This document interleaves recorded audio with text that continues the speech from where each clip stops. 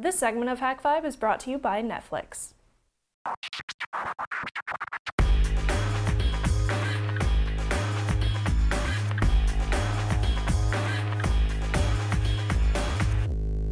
All right, it's time for some feedback, right? Some Q&As, yeah. So we got tons and tons of feedback emails, and of course we don't have time to go through all of them. We read them all, and we got some really, really good ones. So I read every YouTube comment, including that one that said first. Did you see that? I can't believe that somebody said that. Yep. Whoa. I read every single one. People say that? Anyway. Okay, so the first email comes from MetalX1000, and he said this is regarding the SSHFS in the command line in Linux. He said, okay, I love that you showed how to do it this way, but for anybody in the world who really needs a GUI, you can always just open Nautilus and in the location bar type sftp://user@server, and then make a shortcut to that in the left sidebar of Nautilus. Wait a second. What? Is that how that works? I wasn't familiar with that. Okay, wait a second. I gotta try this. So if I go to places, I know that I have connect to server, and I can choose SSH from here, so maybe it's the same way as doing that. Like if I do mango.hak5.org on port 22, folder would be /home/ardwolf, username would be ardwolf. Wonder if I can just go ahead and, oh sure, I'll add a bookmark now. Well, okay, so I do this, and now, anything? Aha! Oh, there it is. Boom, Nice. There we go. Cool. How awesome was that? That is easy. Mm-hmm. Hooray. See? GUIs are fun sometimes. They sure are. Thank you. Of course, you don't need one, but... I like the typey-typey. But then again, I wear boxing gloves when I do my emails, so... Oh, you do? No, I didn't know that. I wasn't familiar with that. Okay. What else? Spectre Kid wrote in and he said regarding setting up an SSH server on Linux and typing in apt-get install SSH.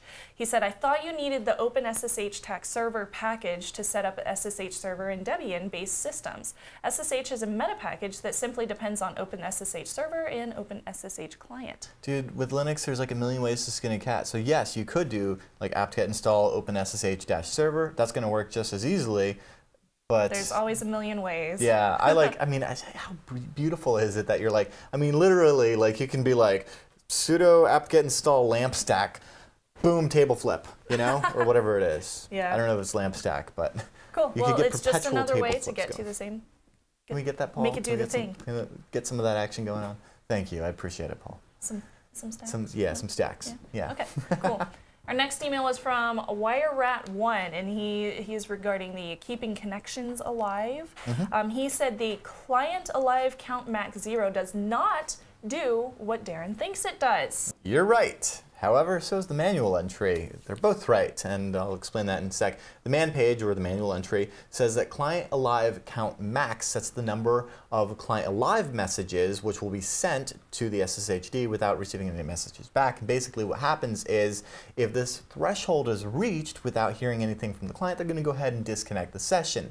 It's also important to note here that the ClientAliveMaxCount and the ClientAlive interval, those have to do with sending a keep alive over the SSH tunnel, unlike TCP keep alive, which does it outside of the tunnel and therefore could be spoofed. I don't know why somebody wants to do like a man-in-the-middle attack keeping your session alive, but there's probably a reason why somebody would want to do that. So the default value to keep in mind, though, is 3. So even if you don't set anything to ClientAliveMaxCount, it's going to be 3. So we can imagine if this is 3 and our ClientAlive interval down here is set to 15, what will happen is every 15 seconds it sends a packet.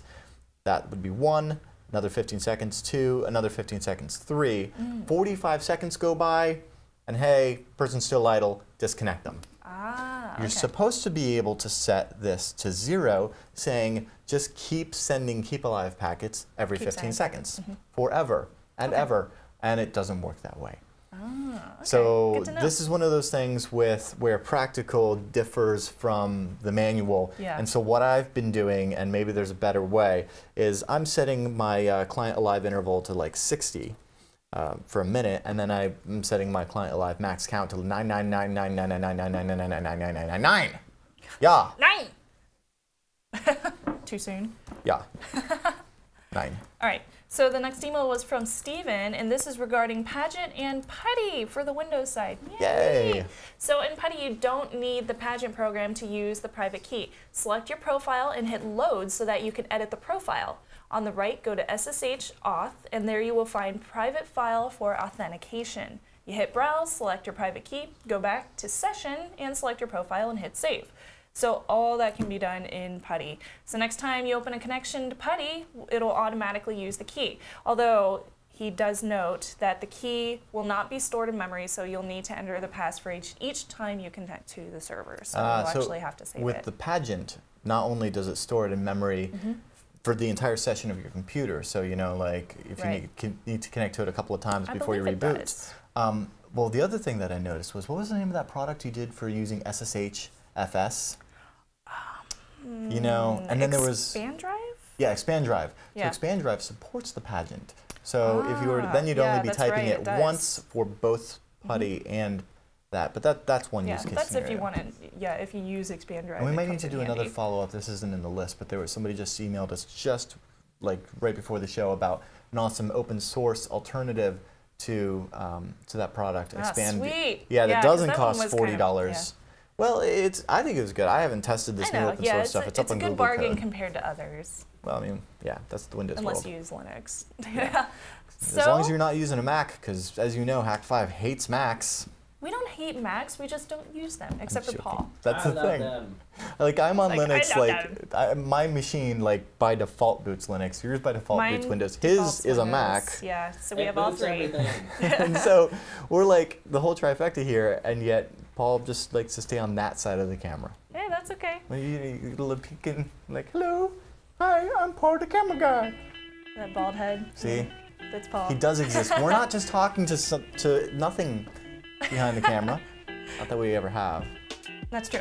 So what do you guys think? You can email us at feedback@hak5.org, or you can comment in the section below, and who knows, we may be able to answer your questions next week. Coming up soon, we will be checking out the photo of the week and playing some trivia. But first, a quick break. Netflix streams TV episodes and movies directly to your home, saving you time and money. Instantly watch unlimited TV episodes and movies streaming directly to your PC, your Mac, or right to your TV with your PS3, Xbox 360, or Nintendo Wii console. For a limited time, get your free trial membership. Go to netflix.com/HAK5 and sign up now.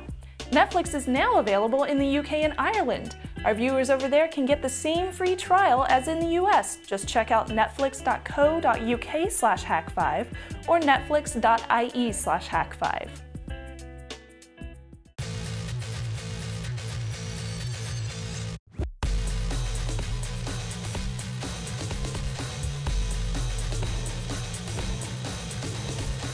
Hey, let's check out some pictures. Yes, let's do the thing we do. Yeah, that thing. What? Make it do the thing. I'm doing the thing right now. So this week's picture is from NAOIS, the LAN party over on the East Coast. Yeah. I love sponsoring LAN parties. Me too. I love having LAN parties. Me too. I love picking up a CRT and going across town and setting up my IDE drives. Yeah, LAN parties were awesome. So Still much are. fun. I'm Yeah, happy to know what that was they're that still really happening. good game? Unreal Tournament? UT99, Q3, and Counter-Strike 1.5. The one where I could run around a gigantic kitchen and kill people with crossbows. Counter-Strike. Oh, you're talking about Half-Life 2 Deathmatch. Yes, HL2 DM is my, I rocked at that game back in the day. Half-Life 2 Deathmatch. So Why are we not doing that right now? Oh, We should, out of all of the services we run on the Hak5 cloud.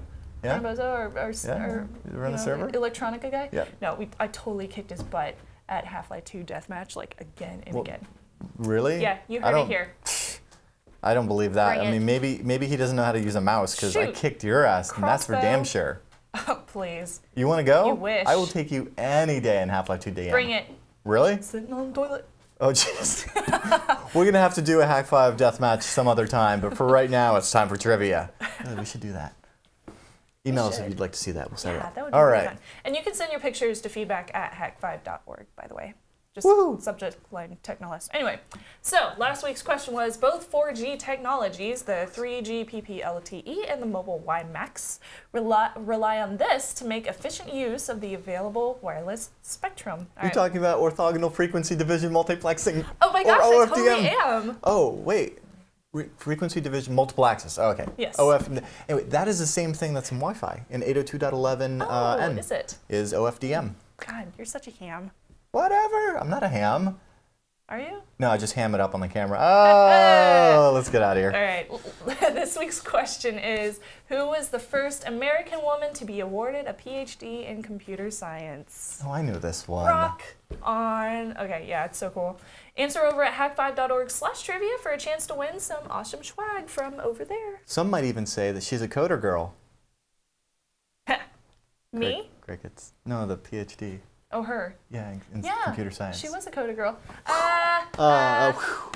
Sorry, it was delayed. Yeah, it's all right. Oh, see, you got lag going on. We're really gonna have to set up Mosh. Gosh. Yeah. I'm just a user, babe. SSH to my heart. I thought you were a daemon. We're gonna kill her process ID later. Actually, we're gonna kill the process ID of this here video now. So say goodbye to VLC or mPlayer or whatever the hell you're using, because we're saying peace, yo. And peace, yo. We're saying go to hak5.org/follow is where you can find all the social networks where you can stalk us. Yes, hak5.org/follow. You can email us feedback at hak5.org with any kind of flame wars or whatever you want to send us. You can get Dale Chase's album in the Hack Shop. Yeah. HAKshop.com, as well as t-shirts, Wi-Fi Pineapples, all the other fun, good stuff. All sorts of delicious Fun, good stuff. Till next week. I'm Darren Kitchen. I'm Shannon Morse. Trust your technolust. Until next week, I'm Darren Kitchen.